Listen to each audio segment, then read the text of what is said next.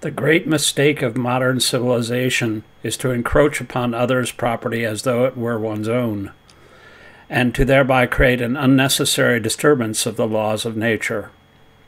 These laws are very strong. No living entity can violate them.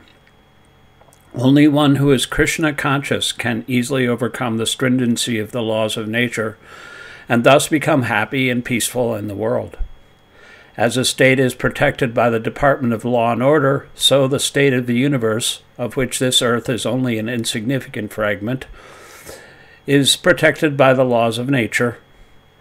This material nature is one of the different potencies of God, who is the ultimate proprietor of everything that be. This earth, therefore, is the property of God, but we, the living entities, especially the so-called civilized human beings, are claiming God's property as our own, under both an individual and collective false conception. If you want peace, you have to remove this false conception from your mind and from the world. This false claim of proprietorship by the human race on earth is partly or wholly the cause of all disturbances of peace on earth. Foolish and so-called civilized men are claiming proprietary rights on the property of God because they have now become godless. You cannot be happy and peaceful in a godless society. In the Bhagavad Gita, Lord Krishna says that He is the factual enjoyer of all activities of living entities, that He is the Supreme Lord of all the universes, and that He is the well-wishing friend of all beings. When the people of the world know this as the formula for peace, it is then and there that peace will prevail.